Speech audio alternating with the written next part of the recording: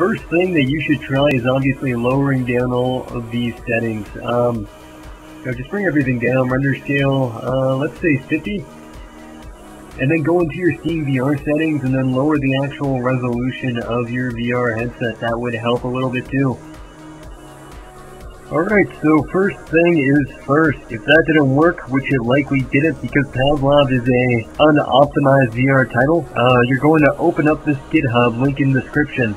Scroll down, click on this, and then you're going to download this zip file. Extract it with 7-zip or WinRAR, or whatever you have really, and then you're going to take these two files, right click on Pavlov, manage, browse local files, and then you're going to navigate to here, Pavlov VR, engine, binaries, third party, OpenVR version 1016, 164, and then you're going to see this.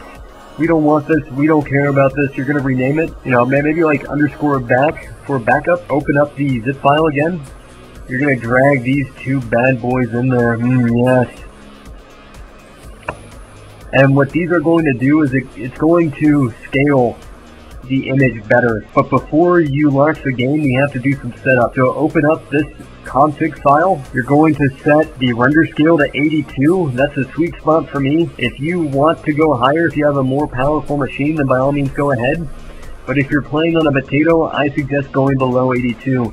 Your game's going to look awful, but your frame rate is going to be phenomenal, baby. Set sharpness to 1, and then you're going to file save. Yeah, so once that's saved, you can go ahead and close that out. Open up Steam again, right-click, Properties, Launch Options.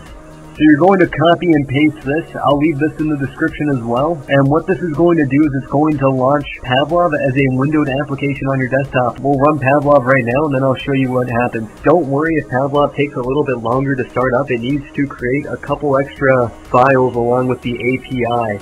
It also needs to launch under the new conditions that we set in the launch options.